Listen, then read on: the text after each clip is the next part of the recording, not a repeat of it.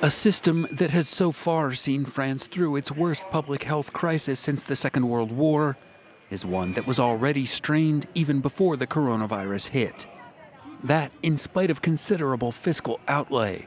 France spends more than most European countries on healthcare. In 2017, that figure was nearly 260 billion euros, 11.3% of GDP, matched only by Germany and well above the EU average of 9.9%. Critics argue that the 2003 introduction of so-called activity-based payment, in which medical procedures are assigned a monetary value, has actually incentivized more spending, not less.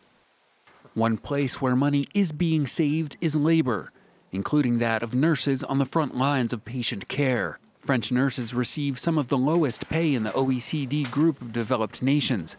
At around 1,500 euros per month after tax, their pay is below the national average wage. The country's nursing union says that in the 5 years after graduation, 1/3 of French nurses quit the profession. Another cost-cutting measure has been a reduction in overall hospital beds, part of a broad international trend aimed at increasing hospitals' efficiency.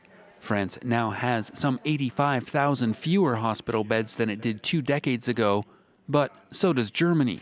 With 6 beds per 1,000 residents, France is behind its German neighbors, but well ahead of Italy, Spain, and the UK. Despite cost-saving measures, France's hospital system remains some 30 billion euros in debt. As the government negotiates with health workers over a revamp of that system, it has so far agreed to transfer 13 billion euros of that debt to the state's own balance sheet.